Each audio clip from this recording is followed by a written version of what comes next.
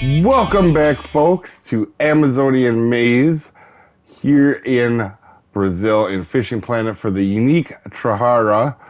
And we are going to be in a boat, and I'm going to show you where we are on the map. And there is a bunch of places to catch these.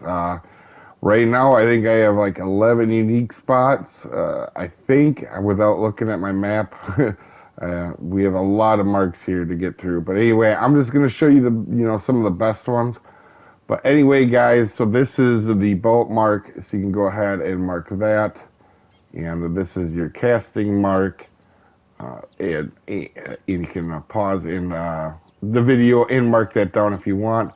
But anyway, guys, as you can see here, you're just going to cast along that tree with either a buzz bait or I prefer the X Series medium spoon.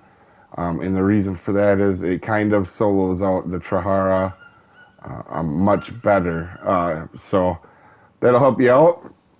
And then as far as some other places to go, the places here we're going to show you is right here. And if you're going to be using, you can use bottom rods, and I always have a tendency to use large minnows on these actually. But anyway, here's the good spot too. And if you're going to flow fish them, do about 20 to 30 inches down, which is 50 to 75 centimeters. Also here, right here is another mark as well. And I'm trying to think if I can remember most of these because there's a lot of them. And basically you can use all that you want to rotate, and you can get a bag about 500. I've seen one or two of them over 500,000 now. Let me see where the other, this spot as well. I'll show you that one in a second. And you can just pause these if you want and mark them. But I can show you them as well. Them two right there are pretty important because they're on the shore. You can get to them really well.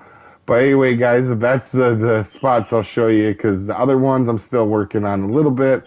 And like I said, there's quite a bit of spots in here. And if you want, I will show you the two spawns real quick. So at this spawn, you're just going to stand over here like so and cast over there with the medium spoon. And let's see here, maybe I can send you there you go. So you can see the mark here. That's a stand mark if you want to put that on. There is quite a places, like I said, to catch these.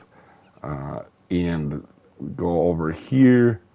I want to say thank you to Pala for helping me out with these.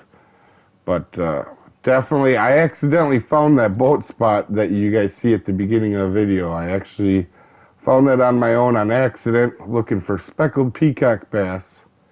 And right there is the other one, you guys. And you can, and on this one too, they're basically around this tree, so you can float out there too as well. Hopefully this helps you out, guys.